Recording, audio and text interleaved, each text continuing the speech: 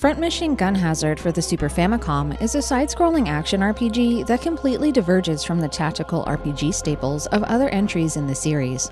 The plot is very heavy and involved, and the setting is a future time where energy resources are scarce. A global project that had unified the efforts of many nations to harness renewable solar energy suddenly eroded, pushing the world back to the edge of imminent war. The game opens with an important escort mission where you, playing as a soldier named Albert, have to help your nation's president escape the country of Bergen after rebel forces initiate a hostile takeover. The invasion is led by a power-hungry leader named Ark Hellbrand, and despite Albert's best efforts to save the president, they're both eventually captured. In prison, he meets Brenda Lockhart, who helps him break out of jail, and she convinces Albert to flee with her overseas to take up a job as a mercenary after he's branded a pariah by Ark and his henchmen. After being forced to leave his family behind and abandon the country he served, Albert's one objective becomes taking down Ark and returning home to liberate Bergen to resume his normal life. The mercenary missions that Albert and company embark upon are the bread and butter of the game. These have the party traveling all over the world on assignments that ramp up in difficulty as the game marches on, with each throwing you headfirst into problems that different nations are facing against Ark's forces. Many of these terminate in a boss battle of sorts that has to be won before moving on in the story, but to get there, many shorter missions have to be completed first. These different scenarios are shown as zones on the overworld map and vary in their intensity, length, and goal. The gameplay could be described as on rails in a sense, because new expeditions only open up when available ones are completed, but you do have the freedom to revisit stages as many times as you like. Since Front Mission Gun Hazard is incredibly plot-heavy, it makes sense that the order things unfold is important. Even if the story seems to be endlessly churning out new surprises, the gameplay itself with its battles you face are always the same enjoyable recipe for explosive destruction.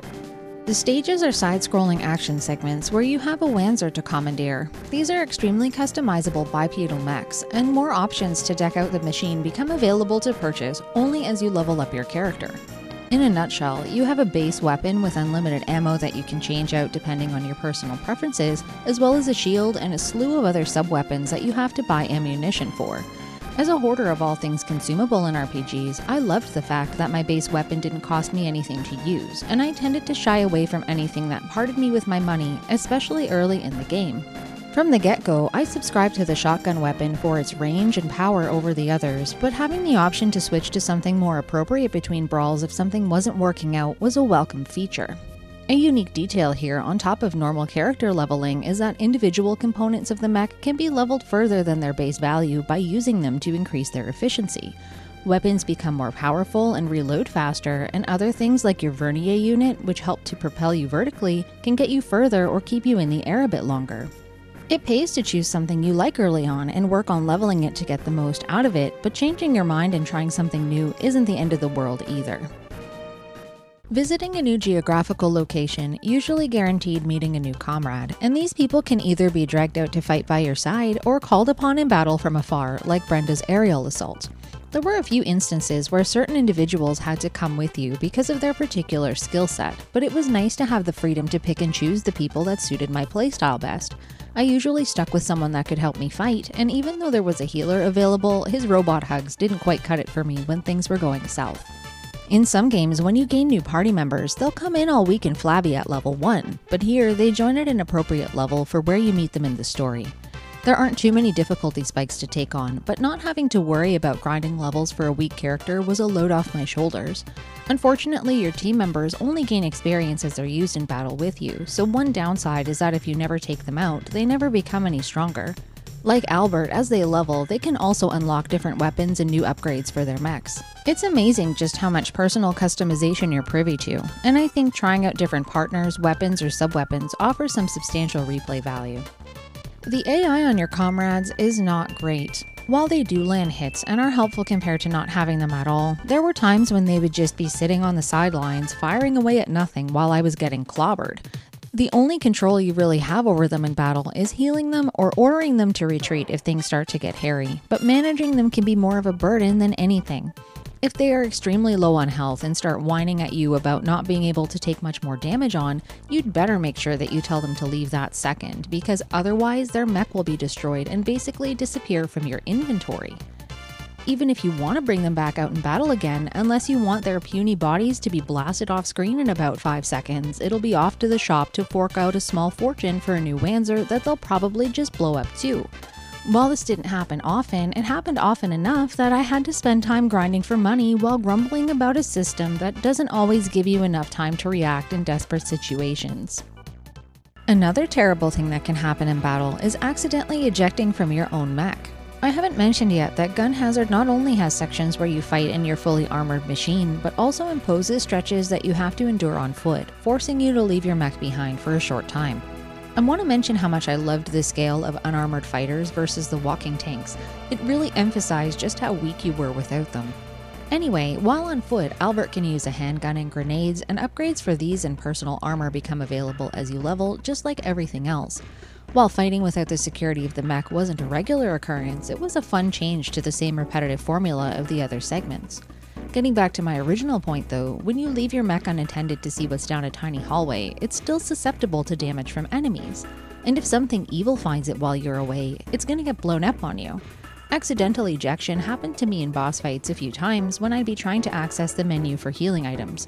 I'd press the wrong button, Albert would hop out, and I wouldn't even realize it since he was so small compared to everything else in these visually busy battles. Most of the time, I didn't even know what had happened until it was too late, and I think I had to replace Albert's mech at least twice throughout the game. It was completely my fault, but frustrating nonetheless.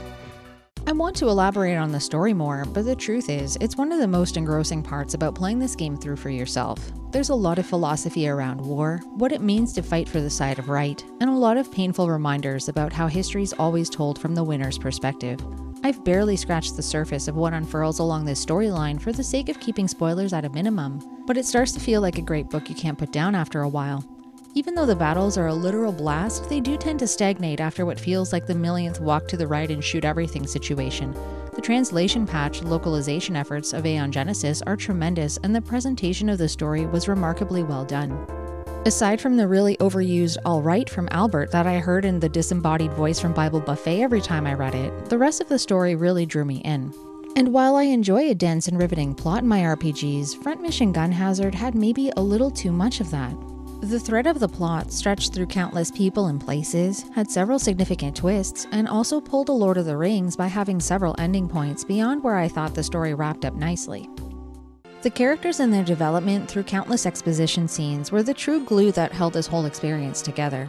Every ally had their own fleshed out story arc, and even more importantly, there were meaningful dynamics cultivated between the team members that you just don't see in a lot of other games from this era. Their banter was reminiscent of something like Phantasy Star 4 without the cool comic book style interludes, mind you, but you get a real sense of who these people are, why they're motivated to join forces with Albert, and how they feel about one another. There are some roll your eyes cheese moments folded in here and there, but having characters with palpable personalities carved out something that I feel is really special for the time. In hindsight, it's easy to see that a game like Front Mission Gun Hazard would have been a welcome and diverse addition to the North American Super Nintendo RPG library, but it regrettably never made the jump overseas. We did luckily end up with Cybernator, a side-scrolling shooter that boasts a lot of visual and gameplay similarities to Gun Hazard, but it's hard to say if a full-fledged RPG in that vein would have been successful here at the time of its release. That said, this game is one of the most visually stunning, fleshed-out RPGs from this era that I've encountered. Even if it feels a bit too long at times, its compartmentalized gameplay and excellent story make it something worth seeking out for the most casual or serious lovers of RPGs.